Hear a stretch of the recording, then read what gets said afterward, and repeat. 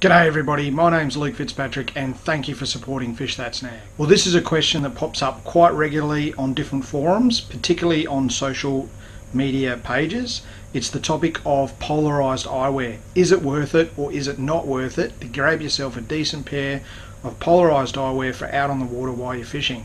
I think it is, and here's why. First of all, I'm lucky enough to be supported by Spotters Eyewear, who have an awesome range of polarised eyewear. What makes theirs different from others? Well, theirs is called a photochromic ground glass. What that basically means is they're glass. They're not actually like that plastic material that you might find in other sunglasses, so they're pretty indestructible. And trust me, I drop them all the time apart from out the boat. I'm always bashing them around in the boat and I've not managed to scratch them or break them yet. There's two types that I use.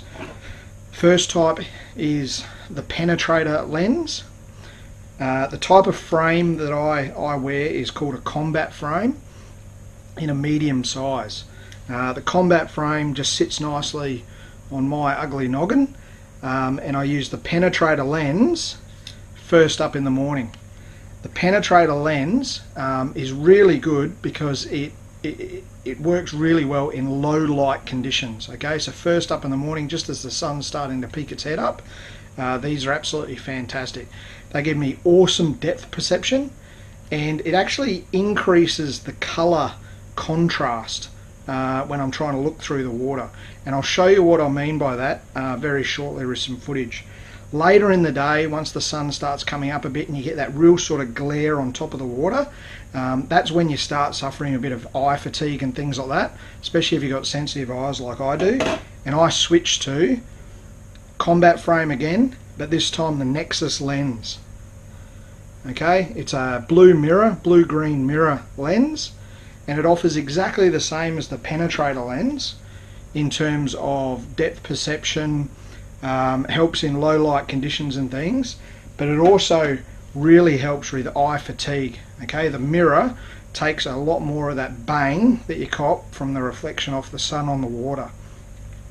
These are the ones I probably wear most of the time, plus they look really cool in videos and stuff as well.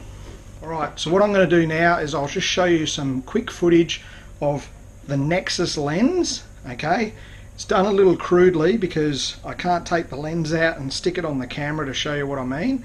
So what I've done is I've basically put the lens across the top of the camera like that, okay, while I'm out on the water. Now there's a little bit of light that manages to come in on the sides and things, but you'll really be able to see what I mean out on the water when you're looking in the shallows to spot fish structure and things like that. So let's take a look.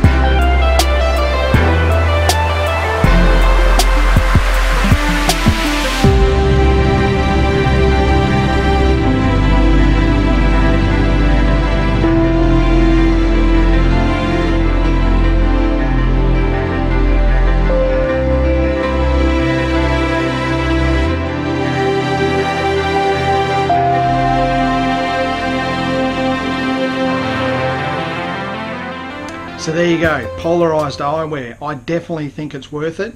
Spend the cash, go out there and get yourself a decent pair. Highly recommend Spotters Polarised Eyewear. They do great deals for everybody, and if you need to know where you can find them, just leave a comment and I can point you in the right direction.